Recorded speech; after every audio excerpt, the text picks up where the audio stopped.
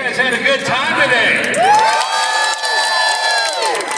We have a very special guest to wrap up our Saturday on the main stage. Yeah, there are different levels of actors in this business. There are veterans, which is hard to be a veteran, consistently doing good work, getting good work. Then there are legends, people who are legendary in their performances. And then, even above that, there are icons, people who are iconic, like they transcend entertainment and pop culture. Our next guest is an icon in the industry. You've seen him as a man in a taxi. You've seen him as a man in a DeLorean. And you've probably seen him in the Mandalorian here lately. Please, on your feet, give a big round of applause for Mr. Christopher Lloyd.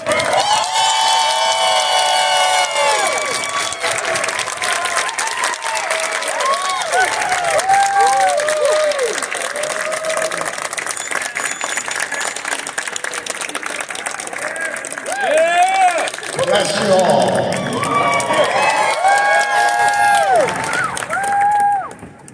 So you guys, this is not new to you, but I'm going to go through it for those who maybe this is your first panel today. This is a Q&A.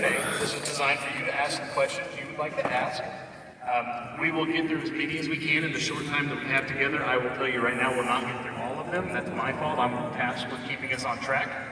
The questions you don't get answered, you'll be at his table later today and tomorrow as well. You can get the questions answered there, you can get the autographs, all of that stuff at the table. So that's what we'll do that business.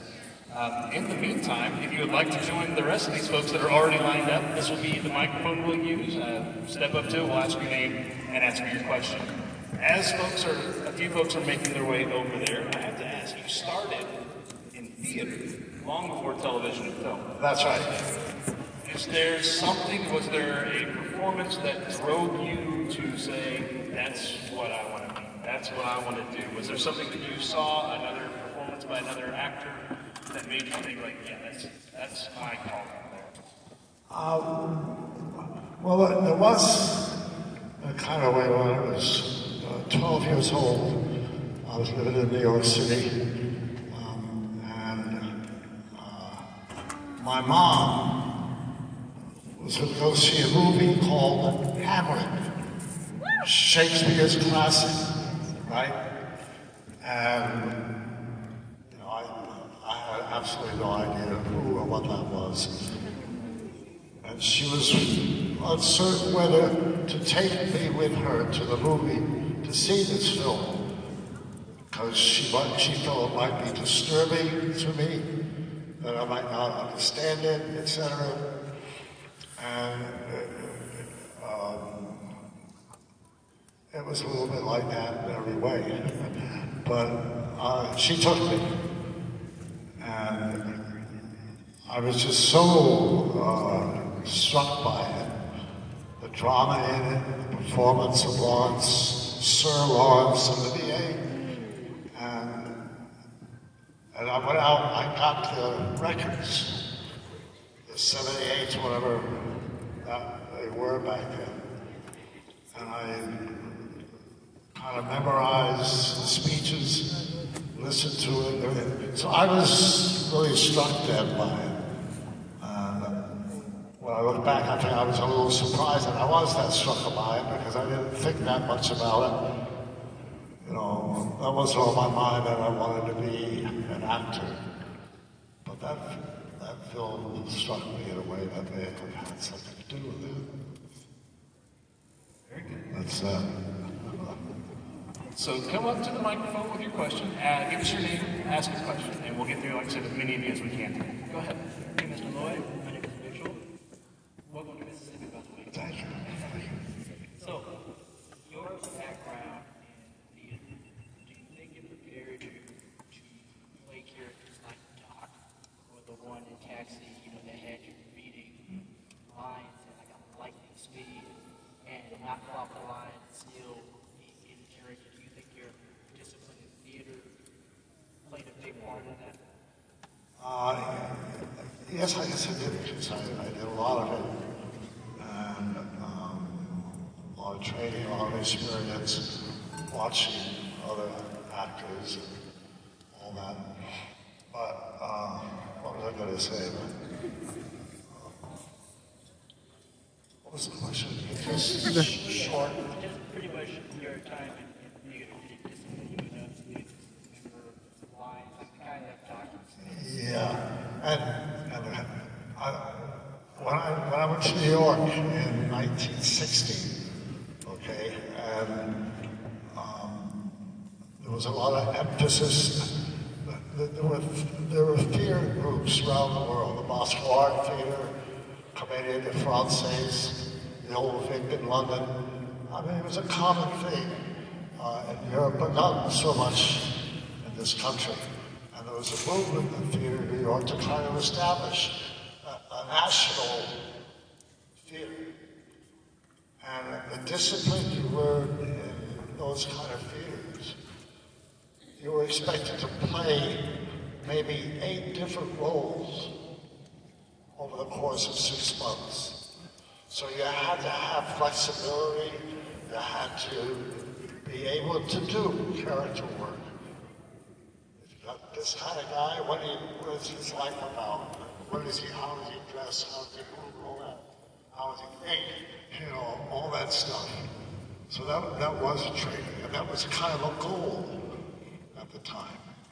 And there was a national theater that was at Lincoln Center, which was and there were others. That's not fair. There were a lot of companies around the States. So that had, and as a technique, I had to acquire a technique to do that. I went to school. I had a great acting teacher, legendary Sanford Meisner, great teacher. Yeah. And kept doing it. Any chance I got to get up on stage, that's what I. Good question. Thank you. Hi, step on up. What's your name? You can move it down. Yeah, please do. Crystal. Okay. My question is, what was it like filming that episode of NCIS and working with Mark Harmon? That was extraordinary. In fact, that was something for some reason I thought about. That's where the gentleman wants to be. Yeah. This, for those that don't know, I think I remember. He's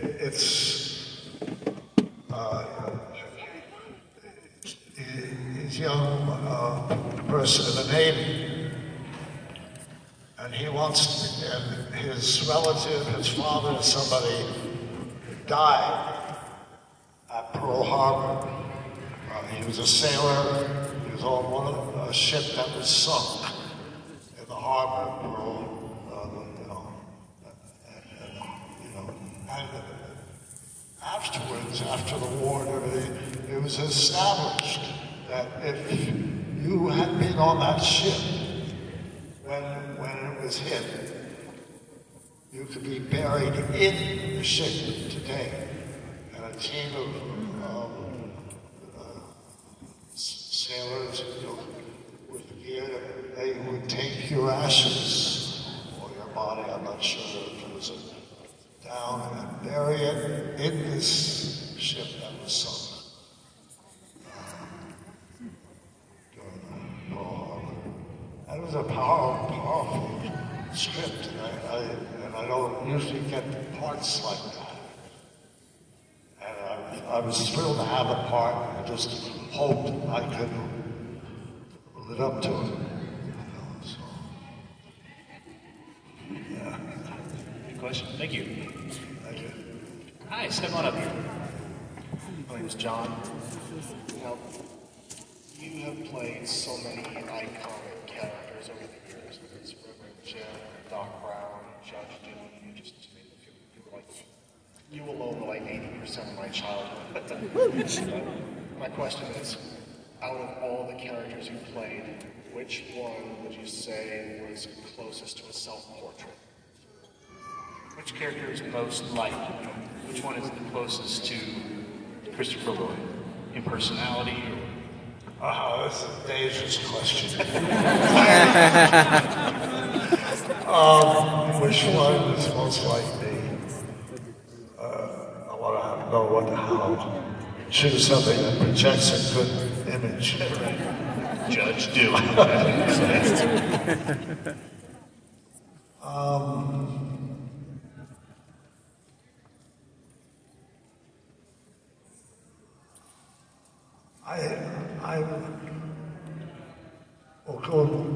going to pick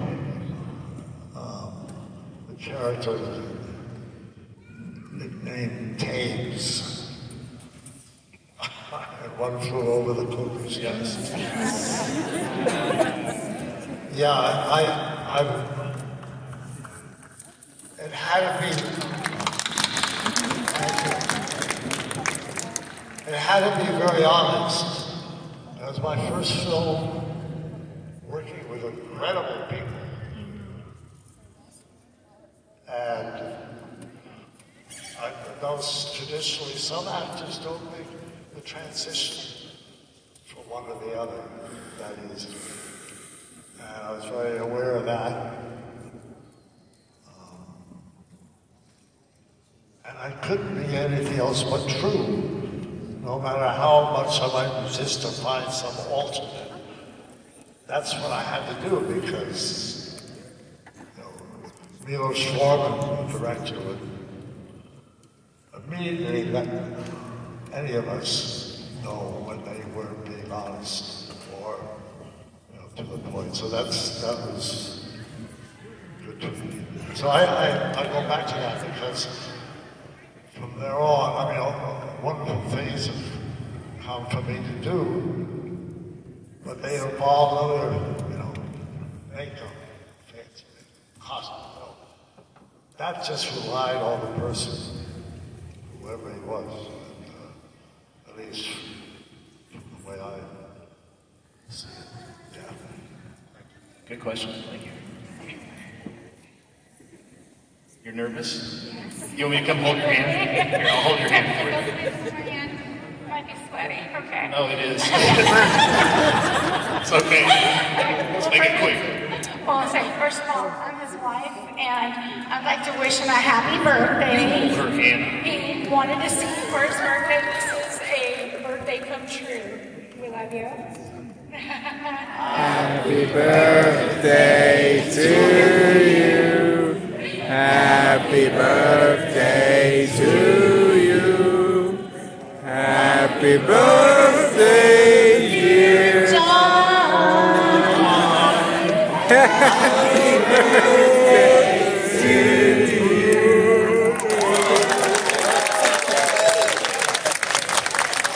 That was awesome. All right, sorry.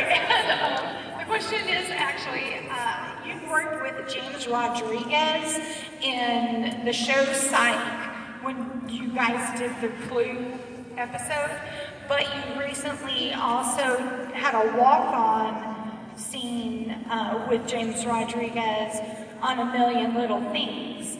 What was it like working with him again, but also what was it like working on that episode? Because your walk-on scene, playing yourself, was a huge wow factor in that episode, the Father's Day episode. I just thought it was a fun idea, and it was playful, had a real kind of charm about it, fun, so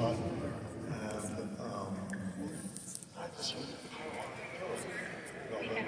Having Jim, Reverend Jim, in the episode in the beginning, and then just popping that up on the audience is kind of fun. So it was a good reunion. Yes. It was all good. Yeah. Thank you. Good. Happy birthday, John. Hi, come on down. What's your name?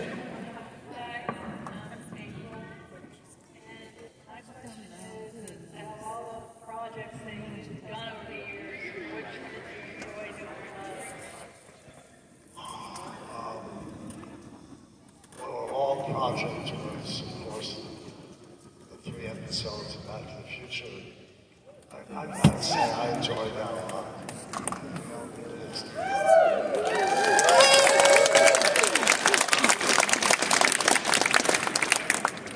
It's amazing to see the life it's had. It keeps going. Yeah, it's great. Thank you. Good question. Hi, come on up. Hi, my name's Anna. I'm a film student here, and I just want to say welcome back to Jackson. I knew that like last month you were filming another movie here, which is awesome. So I hope you've been kind to you. He did not come back. How about that? I just wanted to ask a question.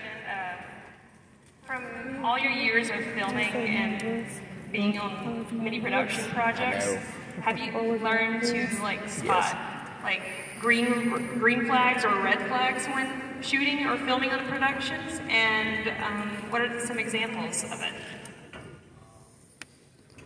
Red flag coming from whom? Like you're on a movie or shooting and something's like starting to happen and you're like, oh no, this is not going to be a good time filming. Or...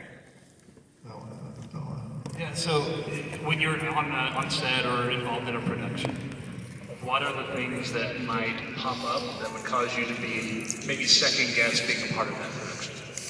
I don't know that that's ever really come up at me, but it's like when you're doing a new character.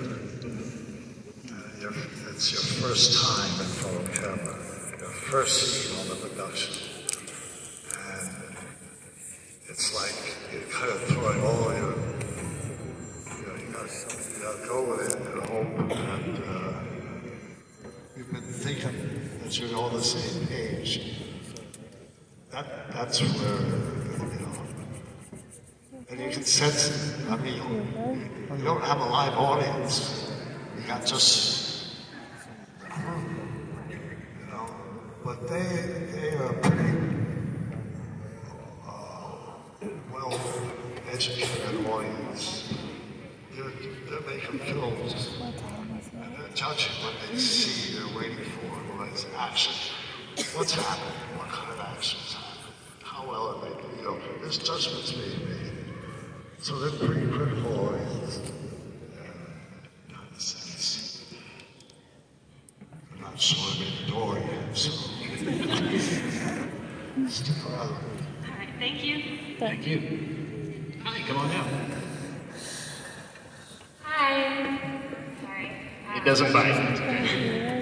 My name is Sarah. It is an honor to be here. I guess my question would be, as someone who has been in the film community for such a long time and has seen it change so dramatically, what advice would you give to someone who is maybe wanting to get into the industry as an actor, but maybe they're a little bit older, because I know it's so different. So. Yeah, it's different to me too. And I'm not sure this exactly, I'm not entirely caught up with what the leading edge of technology is today and all that, the way shows are produced and created. So I'm not even contacting that. I can speak for my generation. So what advice would you give someone who just wants to be an actor, maybe? Well, essentially for me, it's what I'm prepared to do when the director says action. And that hasn't changed. That moment is still what it was. The moment comes when you do the thing you're prepared to do. Action. And you do it. And that hasn't changed. That moment is the same. And that's all I'm working on. Good question. Yeah, thank you. Thank you so much. Hi. pull that microphone towards you. There you go. Hello, my name's Ryder, and I have two questions. If you got stuck in a certain time, what would you do? Which time is it? 1738. All right, so that's very specific, Ryder. If you were stuck in 1738, is that right? If you were stuck in 1738, what would you do? Did you go back to the 1800s though? In 1978? 1738. oh yeah. Pre-revolutionary war. 1738. He would salute the British and go about his business. It's a big year. What would I... I don't know. I'd recover. Stumped him on that one. I don't know.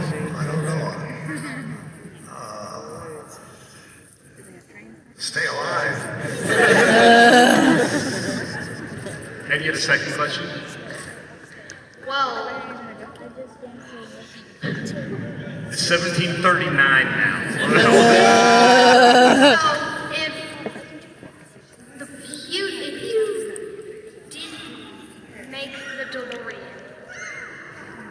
and what would you think? Well, if Marty decided to destroy the DeLorean for a good reason, would you be mad at him? So would Doc be mad at Marty if he just destroyed the DeLorean, but he had a good reason? Well, didn't the DeLorean get destroyed? Wasn't Doc asking Marty to destroy it? Like for at least 2 of the 3 movies? I got hit by the train. Yeah. Yeah, I remember. You remember now? Okay. Yes, sir. All right. Good job. Thank you, bud. Thank you. There you go. Hi, what's your name? Hi, I'm Brody. My question is, if you had the DeLorean in your possession at this moment in time, what would you do with it? That's a good one. What would I do with it? Destroy it.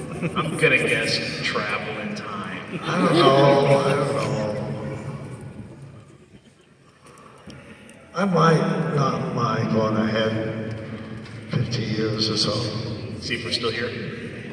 Yeah. So much going on these days. I like to see how it all plays out. Yeah. Good question. Thanks, bud. Thank you, too. My name's Abel. Thank you for coming to Mississippi, by the way. My question is, did you or the directors of Back to the Future ever discuss like a 4th one? Or if you were given the opportunity, would you do a 4th one? I'm sure if it was, Bob Gale and Bob Zemeckis put together a script, I'd be happy to do it. Yeah. I think all of us would. I mean, I'm sure it would have to be a great script. So it'd be very worth doing. Woo! Good job. Good question. Thank you. Write letters. Send in your spec scripts. I hear nobody's moving pens and paper right now, so. Hi, what's your name? My name's Jeremy. First of all, I wanted to say I appreciate the movie you did. Once again, like some of the others, it's part of my childhood. I really loved you as Professor Plum in Clue. And everything like that, you really knocked it out of the park. It was incredible when we shot it. I was working with amazing people, established and very so talented and all that, and they scripted it. And when it opened, as I recall, it didn't have, it wasn't like a big smashing hit. I hear it was more popular in England than it was here, but Does that make sense? It's kind of a, but today, more people have come up to me and tell how they love Clue than any other people that come up to me. I mean, it's hugging there, you know. Well, I do have one question and as well as a compliment. You played a lot of crazy or evil characters early in your So what? You feel like you were typecast earlier in your career. I guess I have been in some kind of way, but I don't feel it's messing up my, you know, I things come out of that may have, you know, some association with that. But it's a different story, a different character, you know. So, yeah, it comes up. Well, I appreciate your acting. Thank you. Well, thank you. Hi, come on down. What is your name? My name is Julius. Okay, and what's your question? I'm a little nervous. Oh, that's okay. Will you hold your hand? I'm not afraid to. Go ahead. Okay,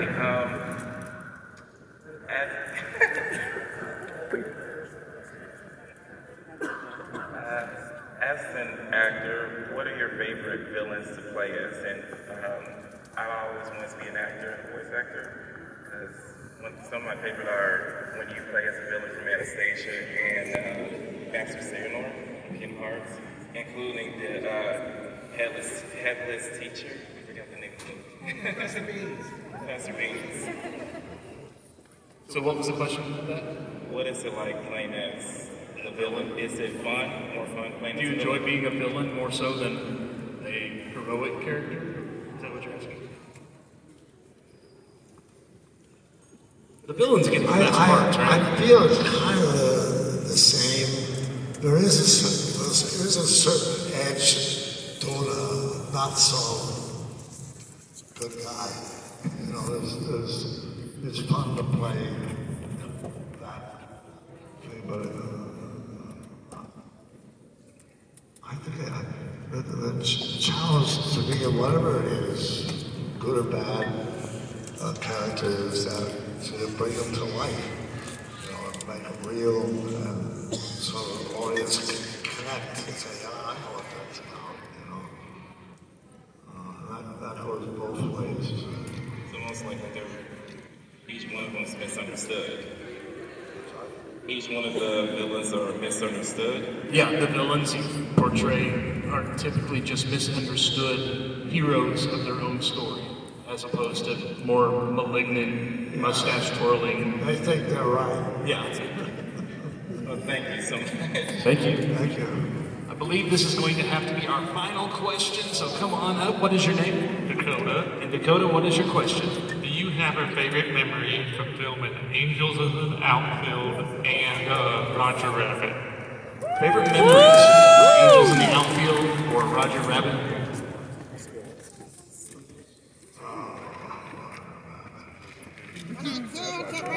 Yeah.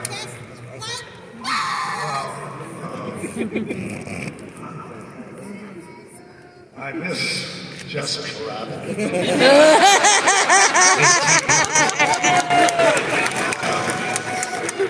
Who wouldn't?